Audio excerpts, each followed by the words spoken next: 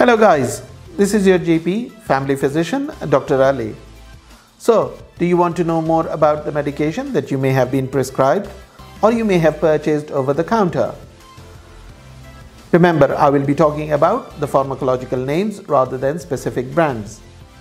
So what is amitriptyline? Amitriptyline is used for tummy pain and it is used as 5 to 10 milligrams given at night time, and it is gradually increased to maximum of 30 milligrams.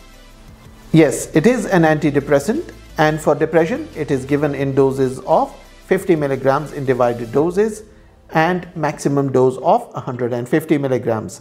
However, this is not a favored medication these days. Amitriptyline is also given for other conditions such as neuropathic pain, migraine prophylaxis, prevention of chronic tension type headache, and emotional lability in patients with multiple sclerosis.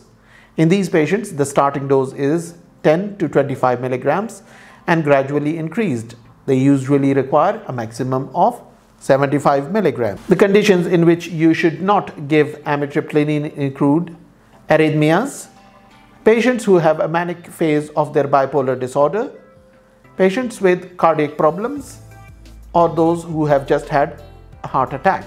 The common side effects are called as anticholinergic syndrome, and that includes dry mouth, constipation, urinary retention, and other symptoms.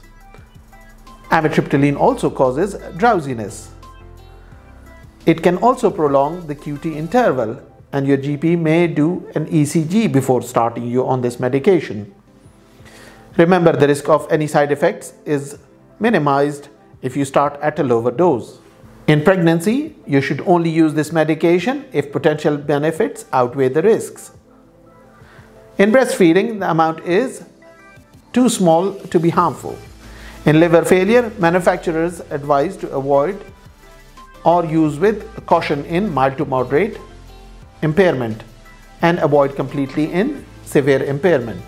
To stay up to date with my videos, please don't forget to like, share and follow. Thank you very much.